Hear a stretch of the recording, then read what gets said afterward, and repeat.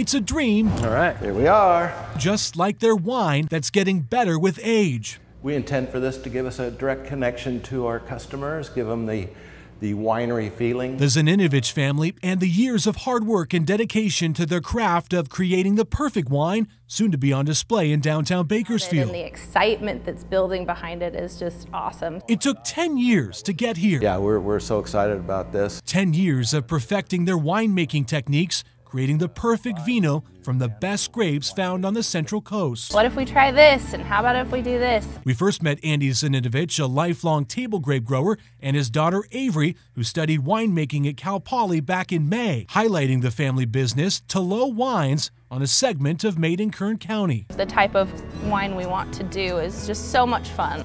The pair showing off their award-winning labels, more than 12 different varietals, from Cabernet to Pinot Noir, Zinfandel, and Chardonnay. Grapes sourced on the Central Coast, produced in Paso Robles, but brought back exclusively to Bakersfield. And the timing is perfect because we're just hitting that awesome growth spot. Flash forward to today, and with their wines growing in popularity, the Zaninoviches say they had to take their business to the next level. And people ask us, always ask us, do you guys have a tasting room? Where is it? And said, well, not quite, but we're almost there.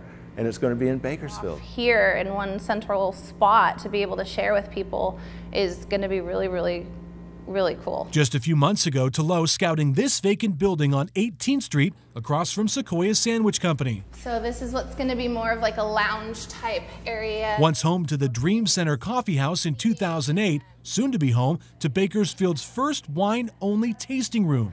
It's really cool that Bakersfield's actually excited and on the same page as we are. Zaninovich is just a few weeks away from beginning construction on that tasting room. Sure. So our intention is to get these walls out, and we're going to have the horseshoe bar.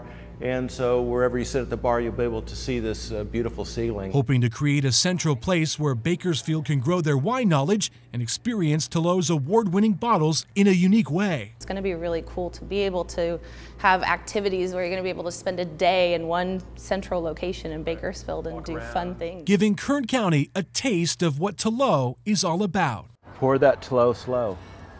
Tolo slow.